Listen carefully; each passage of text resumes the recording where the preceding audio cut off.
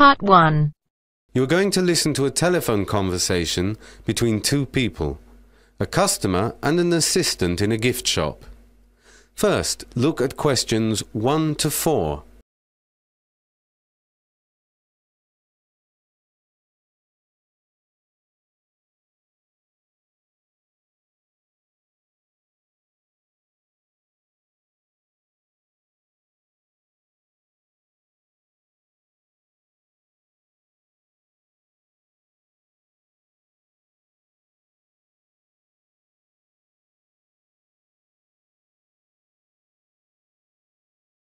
Now listen to the first part of the conversation and answer questions 1 to 4.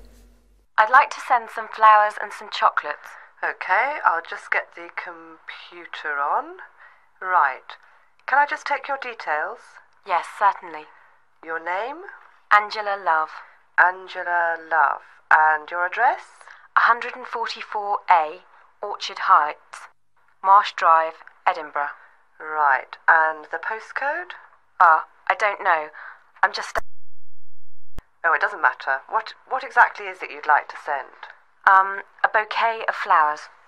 And how much would you like to spend? £30. Any particular flowers? I don't know. Something exotic, perhaps. Okay, and you wanted a box of chocolates? Yeah. To what value? Say £25? Right, £25. And the chocolates, what would you like? Dark, white, milk, liqueurs, or a mixture? Well, a mixture, I suppose, but no liqueurs, and more white chocolates than the others. I'll just write this on the order form. Mixture, mostly white, no liqueurs. That's it. And these are to go within Edinburgh? No, they're to go to Cardiff, in Wales. There'll be a delivery charge of £19 for both items, I'm afraid. For both, not each? Yes, that's right. Before the speakers continue their conversation, look at questions 5 to 10.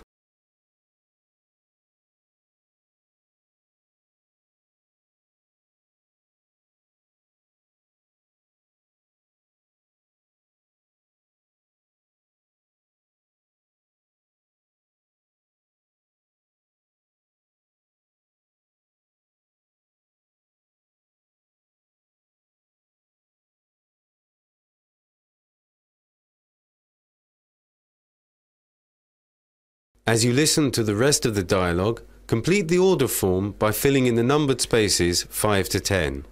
And how would you like to pay, madam? By switch card, if I may. Of course, that's fine. And the number? It's 569000. 569000. 212897. 212897. 884223. 884223. 7. 7. Can I just check that? 569000. 212897. 884223. Yes, that's it. So the total amount to be debited is £74. Okay. And to whom would you like them sent? To Mrs. Easter. That's Easter? Yes. And the address? 27. 27. Roundtree Road. Is that ROWNTREE? Yes, that's it. Cardiff. Cardiff. CA13 8YU. CA138YU. And did you want any message to go with the flowers and chocolates? Yes, congratulations on passing your test. Just let me know when you're out on the road. Love, Angie. Someone's just passed their driving test then? Yes, my mother. Your mother? Yeah, it's her 6th attempt. Oh, right. That is a cause for celebration. Yes. And when would you like them delivered? The day after tomorrow, between 9 and 11 a.m. That's the 17th in the morning between 9 and 11. I just need to take a daytime contact number. I'll give you my mobile number. It's 0963 371 555. 0963 317... No, 371 555. 371 555. I'll arrange this for you now. Okay, thank you. Thank you. Goodbye. Have a nice day. You too. Goodbye.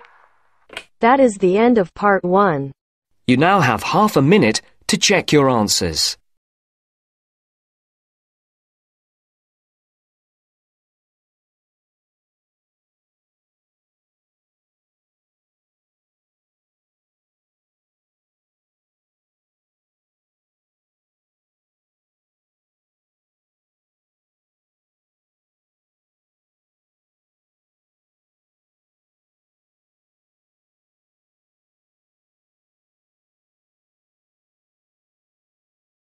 Now turns to part 2.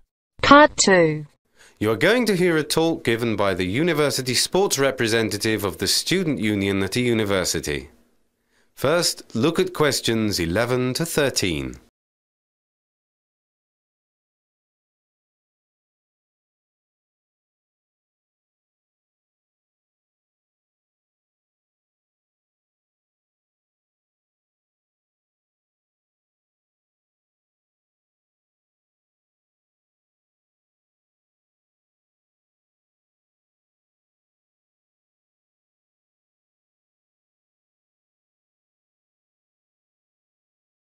Good afternoon. My name is Mick Clark and I'm the sports rep from the Students' Union. As well as these talks on the university sports facilities, information will be put up on notice boards all over the campus, so you will definitely all know where to find us. Well, as you have probably realised, the university is spread all over the place, and the sports facilities are, I'm afraid, no different. If you look at the map here on the screen, you'll see we are here on Thames Street, opposite the City Library. If you look down at the bottom of this map, on the right, you'll see Burse Road. On the left of the police station, between the shopping complex and the theatre and the Phoenix Theatre, is the University Sports Complex. Before the sports representative continues his talk, look at questions 14 to 17.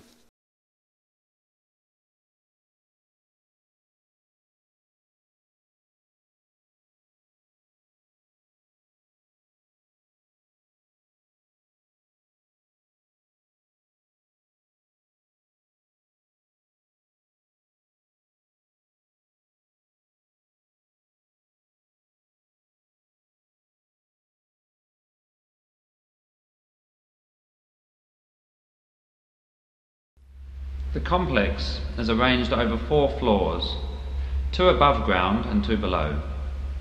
The buildings were just completed last year, funded by an anonymous donor. The swimming pool is on the lower ground floor, and we're very lucky in that a full-sized Olympic pool is to be built by the end of this academic year, along with a new sauna. In addition, there are a number of other facilities, including various courts, and I would strongly advise you to book well in advance if you want to use any of these courts, as they're very much in demand. We have full changing facilities, 3 large halls for aerobics and other classes, 3 squash courts and 2 badminton courts. And 2 other exciting developments in the pipeline are a state-of-the-art gym and an ice skating rink. There are also courts for playing softball and basketball, and there is, of course, a cafeteria which is run by the Students' Union, so the prices are reasonable. A welcome addition is the bar, which is due to open shortly. For outdoor sports, I'm afraid we have to go further afield. The university grounds for rugby, football, hockey and cricket are on the edge of the city centre in the southwest, on the north bank of the river, as you can see from this map. The rowing and canoeing clubs, which are very popular, also run from there. The only bus that goes to the university sports fields directly from here is the 553. No, sorry, it's the 53. It is fortunately very frequent and runs late into the night. The last buses either way are around 12:30. But there is also a minibus service which is pretty frequent and reliable, and the times are posted at the Students' Union office. If you want to join up for any of the clubs, you just have to see the reps on the stalls at the different societies' stalls outside. Anyway, thanks for taking the time to come in and listen, and I wish you every success whether you decide to take up some form of sport. That is the end of part 2. You now have half a minute to check your answers.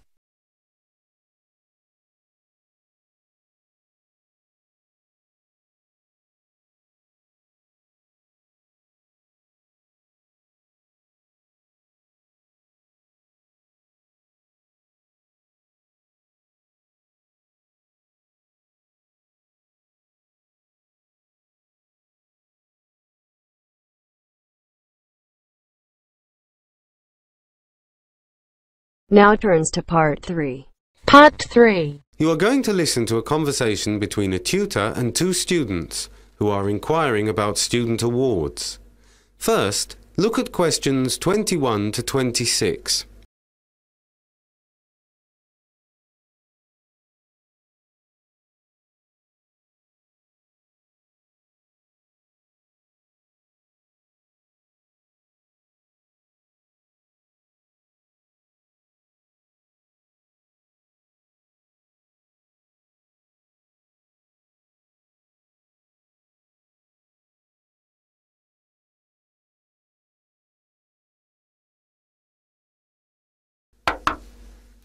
Come in. Sandra and Derek, come in. Good morning, Dr. Warner. Good morning, Sandra. Good morning, Dr. Warner. Good morning, Derek. We know you're busy, but have you got a moment? Yes, for the moment I'm free. What can I do for you? We just wanted to ask your advice about applying for awards.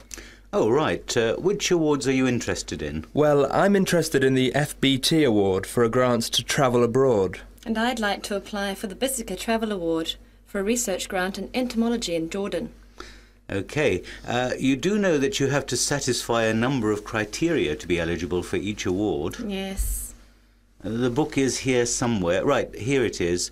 For you, Derek, let's see. The FBT award. The conditions for that are you have to be in your 4th year, as you are. OK. You have to be a British or Commonwealth citizen, so you're OK on that one as well. Yes. And you have to come in the top 5 students in your year in your finals. Right. Well, obviously that I won't know until I've taken my exams. No, but you should put in the application now, as the deadline is the end of June. No, sorry, it's May. And that's before the exams even start. So they expect you to tell them afterwards. And are there any other criteria? Let's see. Well, it says here you have to be under 25 years of age at the end of your final year. Are you?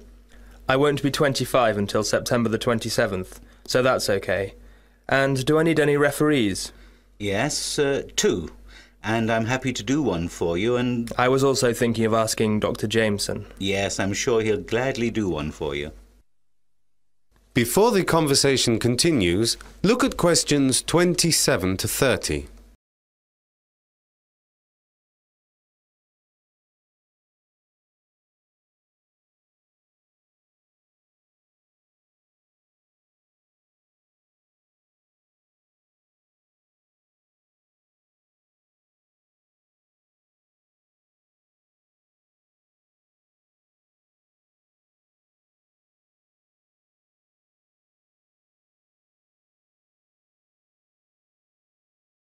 These questions, there are 4 alternatives, A, B, C and D. Decide which alternative is the most suitable for what you hear and circle the appropriate letter. And Sandra? Yes?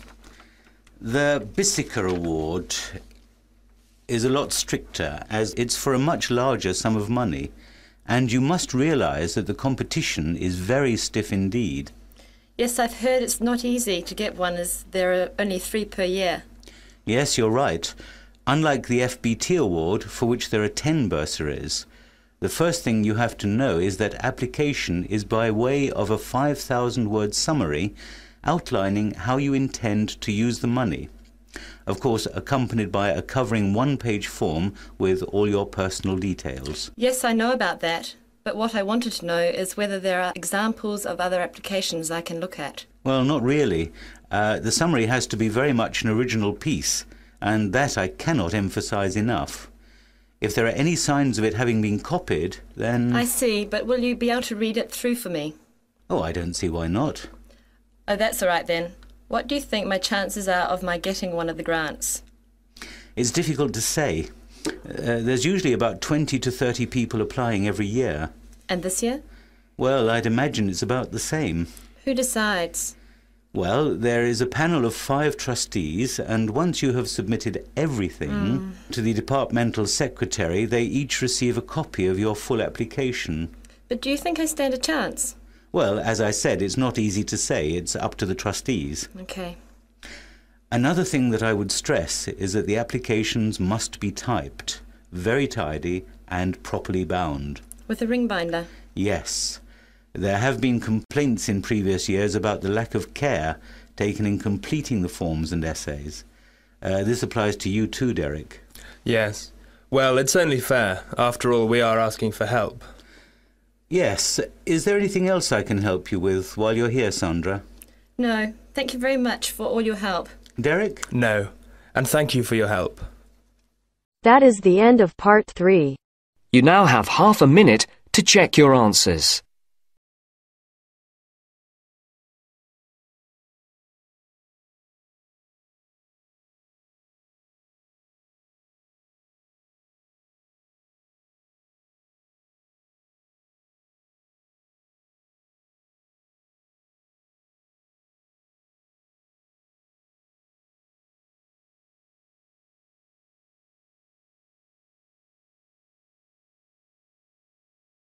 Now turns to part 4. Part 4.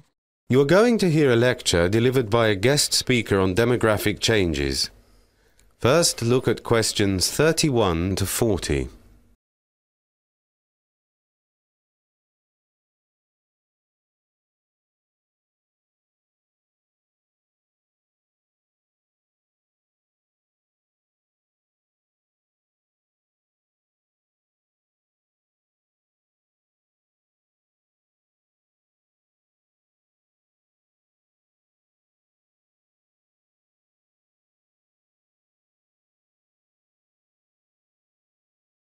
Thank you for inviting me here to speak to you today at your Department of Social Sciences.